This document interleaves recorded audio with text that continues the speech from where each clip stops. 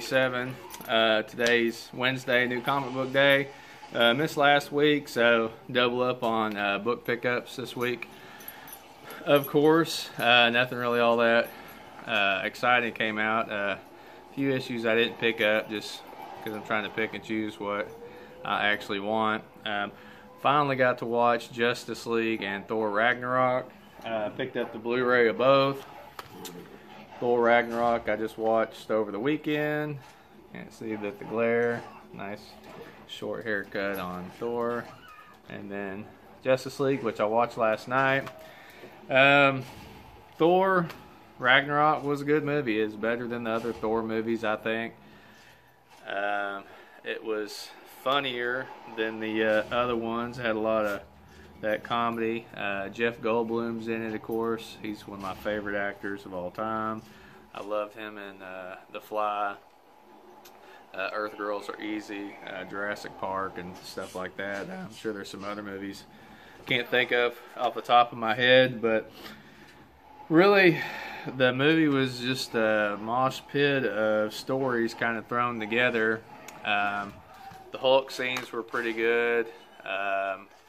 All in all, I will say I don't think the movie was as good as everybody said it was. It got like crazy, everybody talking about how great it was. It was a good movie.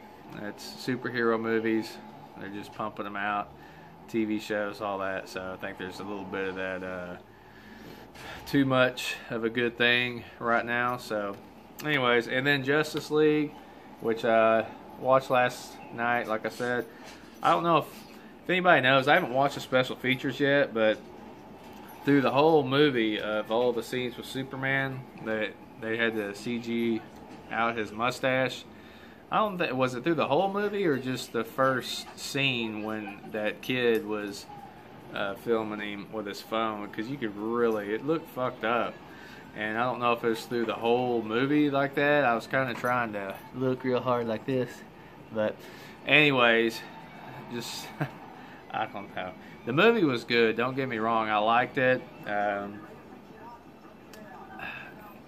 That's about all I could say. I think I enjoyed it more than Thor. The final fight scene was awesome. I thought it was great when Superman came in and pretty much kicked ass in that final battle.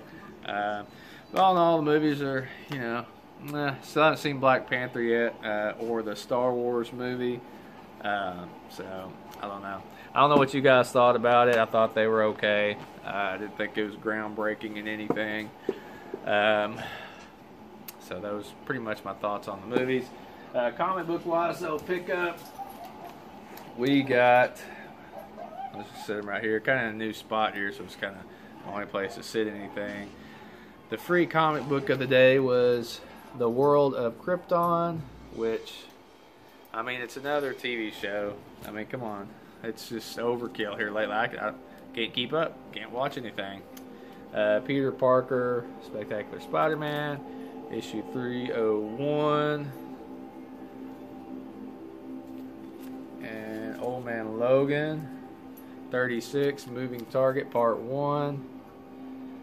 It's kind of sad I didn't pick up Marvel 2 and 1 today. Anybody pick it up? Let me know how it was. I was kind of interested in those, but I was like, well,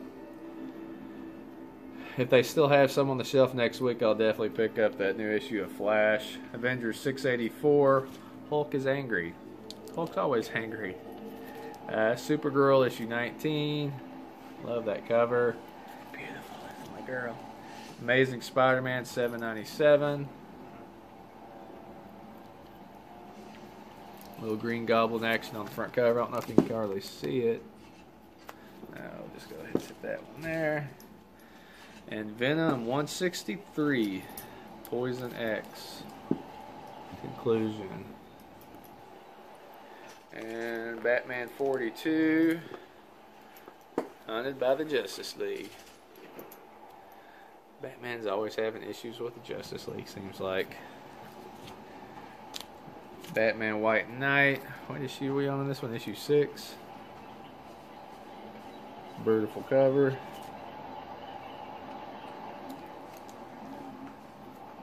Got Black Bolt, issue 11. I don't know if I already had this one and showed it the other week. I don't remember. I've been real behind on reading.